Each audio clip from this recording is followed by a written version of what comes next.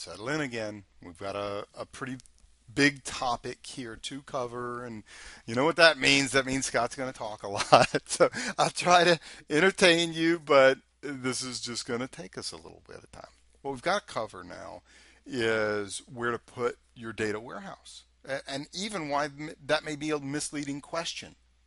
So far, we have a couple of basic terms. We've talked about what a data warehouse is. We've talked about what data marts are. Remember? Subset of a data warehouse related to a specific thing. We know what OLTP is. We know what OLAP is for. OLTP handles our data entry. OLAP is for our analytics, for our reporting, right? So we've got the basics down. But what we're missing, we've even got a fancy diagram, right? So what we're missing is what goes where and why. And I kind of said at the end of that last video, hey, you know, this is our OLTP and this is our OLAP, right? But then I kind of came back and I said, well, it's a little misleading and we'll talk about why. Well, now we need to understand why this is maybe an incorrect diagram, or maybe there could be expanded pieces to this. Okay? So here's the thing, you cannot just say that SQL Server or Oracle or DB2 handles the OLTP side of things and Analysis Services handles the OLAP. It's not that simple, okay? The OLTP side is fairly straightforward. This is going to be on a relational system like a SQL Server, an Oracle, a Sybase, a DB2, a MySQL, something that is meant for working with OLTP databases, something for working with tables, columns, and rows. Okay, that is easy. Okay, you cannot put an OLTP database on Analysis Services. Okay, OLAP databases, the online analytical processing databases. This is a little more, well, okay, because I can actually put that on a SQL server, or I can put it on Analysis Services, or I can even put it in both places. Okay, so we actually need to expand our knowledge of OLAP. OLAP is simply defining how we store and use the data for analytics purposes. It doesn't say this must be stored in tables, columns, and rows, or it doesn't say it can't be stored in tables, columns, and rows. It doesn't say it has to use Essbase or it has to use Analysis Services. None of that is in the definition of what an OLAP database is. OLAP simply defines how we store it and we use it. We store it with probably a lot of duplication and we use it for analytical and reporting needs. Doesn't say that it can't be a SQL server or it can't be Analysis Services, right? Okay. Now, relational is one side of the coin. But now let's move into that idea of what a multidimensional database is. And now I'm going to go ahead and tell you, I'm not going to even begin to attempt to fully explain what a multidimensional database is in this video, not even in this whole chapter. That's what chapter 4 and 5 are all about. Okay? But I'm going to give you some ideas. Okay? Relational deals with tables, columns, and rows. Multidimensional is going to be a little bit different than that. Okay? We're going to visualize and think of it a little bit differently. Okay? So again, multidimensional, we'll talk later about that. But here's a term. I try in my videos to underline, italicize, and bold terms that I think are very, very important that you should know. Okay, so relational data warehouse is a very important term. This is when you have an OLAP database that's stored on a relational server. What are some of the relational servers out there? The SQL Server Database Engine, Oracle, any of the major vendors out there, MySQL, DB2, Informix, Sybase, there's a couple of other ones, right? So it's a relational database. This is where we have tables, columns, and rows. And actually, the types of tables, the design of the tables that we will have, will include what are called fact and dimension tables. Now, I'm not about to try to talk to you about dimension and fact tables here. My goal right now is to help you understand where you're going to put your data warehouse, not to help you understand all of the terms just yet. I'm trying to give you the very, very high level, and we're going to delve into what dimension and fact tables are in chapters 4 and 5. Okay? So dimensions and fact tables. Okay? Now, the report server can actually directly access this database and submit reports against it, do ad hoc reporting against that. Okay? All right. Now, here's the thing. What's the purpose of your data warehouse? Is it strictly for analysis? Or are you going to be using this for archival reasons as well? If your only purpose in using a data warehouse is for archival reasons, you probably don't need a relational data warehouse.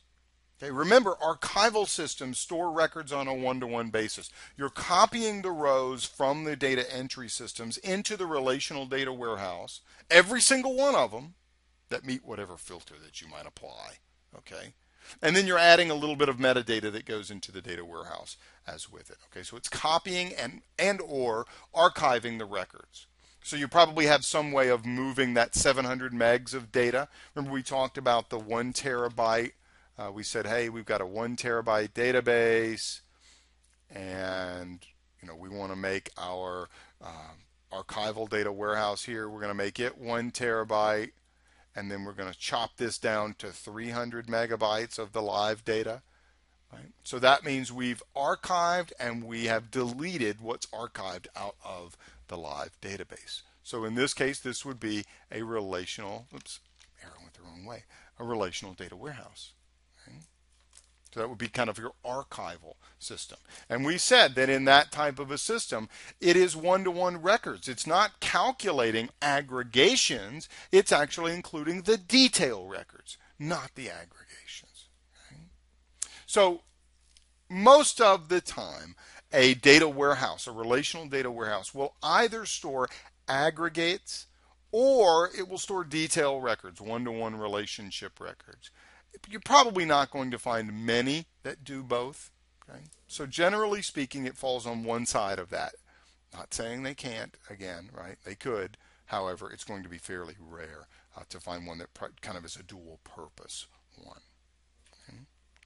And what you're looking at right here, you take a look. These are the actual records here for aggregations in a data warehouse. So this is a relational data warehouse storing product data. These are aggregations, the number of units sold in this particular year, quarter, month product combination.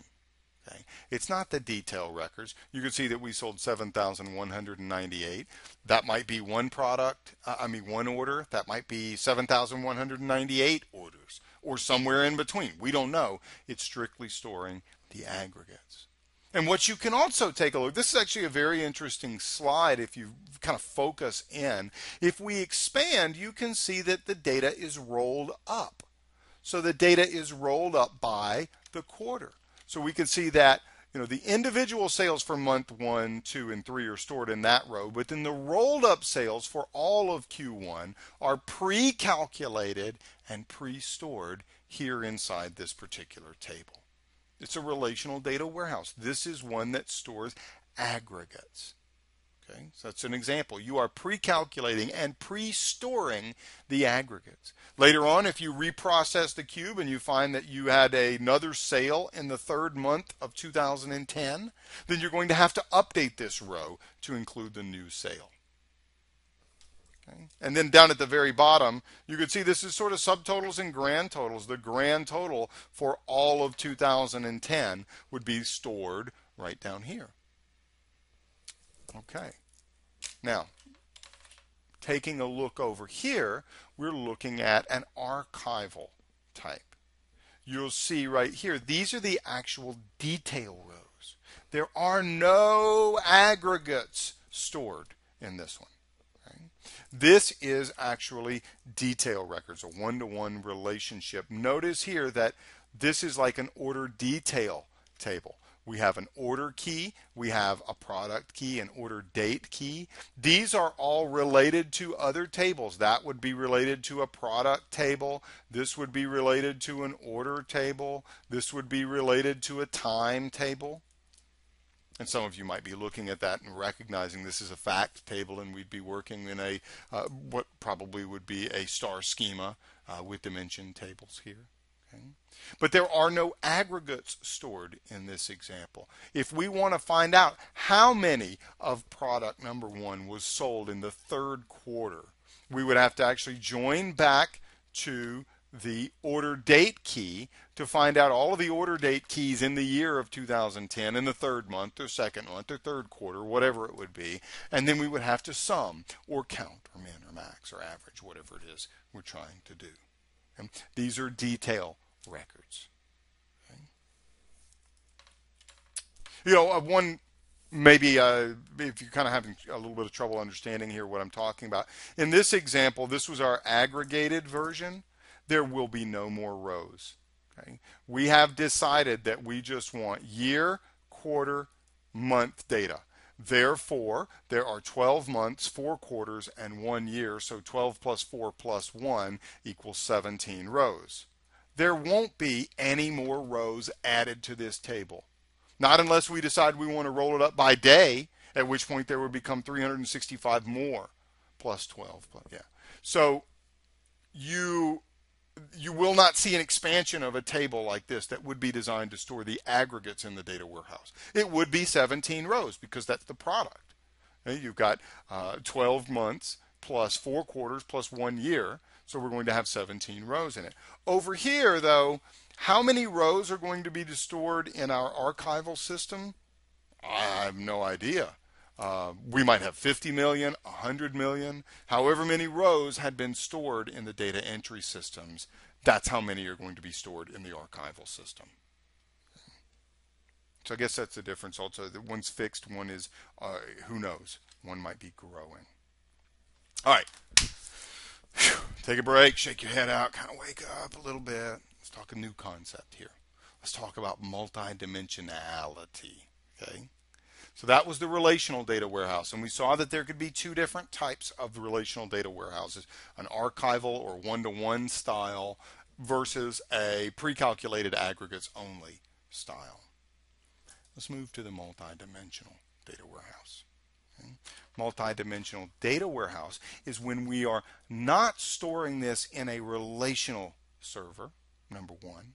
So this is not a database that's stored inside of the SQL Server database engine. This would be one that's stored inside of analysis services, for example, a multidimensional database management system. And we have different terms. We don't talk tables, columns, and rows when we're working with multidimensional databases. We're talking about cubes, measures, and dimensions. And you can see the cube depiction down here at the bottom. And so let me just say, I'm not here to fully describe what the multidimensional data warehouse is. The purpose of the next video is kind of to introduce you to what a multidimensional database actually is. But just like the pre-calculated relational data warehouse, now our users can directly access this cube for their reporting. So they can do ad hoc reporting against the cube. Okay. Now, here's the thing about the multidimensional, and I mentioned it in the last video. It is strictly for analysis. You would not use this for archival purposes. This is strictly to run reports against. And it is similar to the pre-calculated aggregate relational database in that it does not store details. It only stores aggregate information. That's all it's going to store. Okay, so pre-calculated aggregates, not detail. Okay. Analysis services is the multidimensional database server or the multidimensional database management system. Okay. That's what we're going to actually use. So the answer, when we ask this question that this video is all about, where should I put my data warehouse?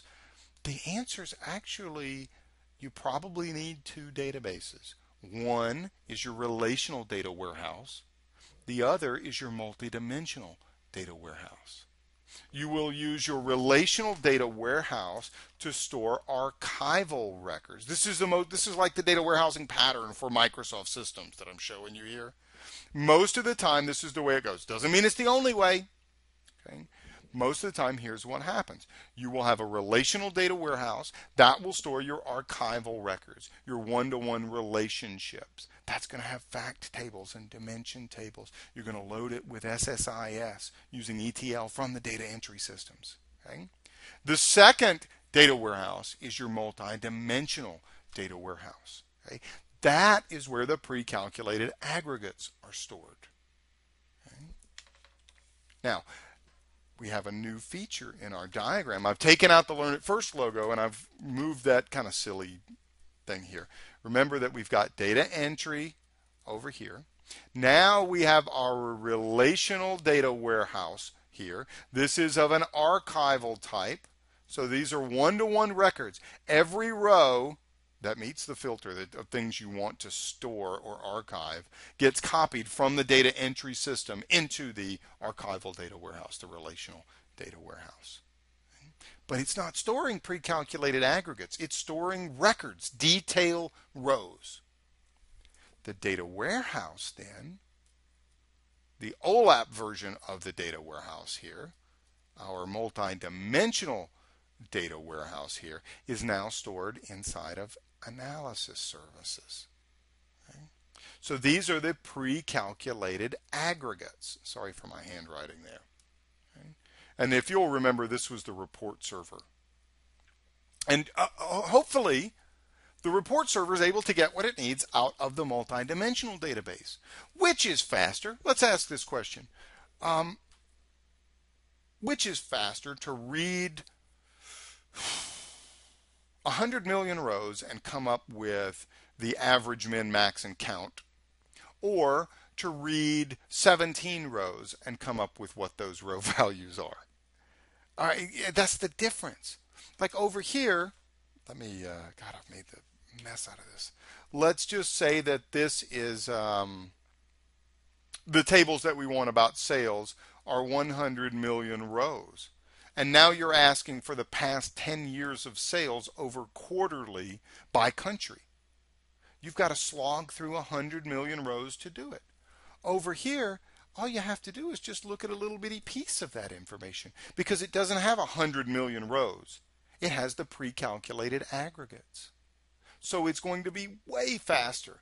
We're talking order of magnitude faster, 10 times, 20 times, 100 times faster, 1,000 times faster to read from that pre-calculated aggregate than having to go back to the individual detail rows and summarize those. Okay. All right, so we've got this expanded diagram, but I kind of have to cut it short here because there's a whole separate discussion we need to have on what multidimensional databases are. What are cubes? How do we think about those? Why is it so much faster? So sorry, but we got to come back in the next video.